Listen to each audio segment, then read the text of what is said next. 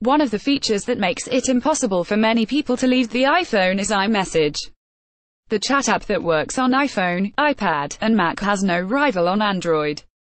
Sure, plenty of messaging apps offer nearly the same experience, but iMessage is built right into iOS and macOS, and it supports SMS texting as well as instant messaging over Wi-Fi or cellular networks.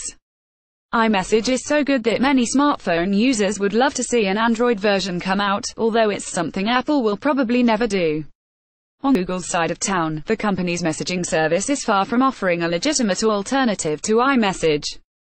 That's because Google has tried too many different products intended to compete with iMessage, but none of them became a compelling alternative.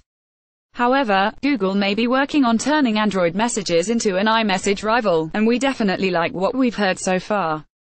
Android Messages, not to be confused with Hangouts or Allo, is Google's texting app, and a new version of the app will soon be available on your Android device. Android Police inspected the code to discover that Android Messages will soon have a computer component as well. Like WhatsApp and other instant messaging apps that have PC and Mac clients, Android Messages will work on computers going forward. People will have to install a browser extension, or at least it appears that browsers are involved, and then they'll have to scan a QR code to pair a smartphone and PC. Support for all browsers is listed, which means you'll be able to use Android Messages on any computer.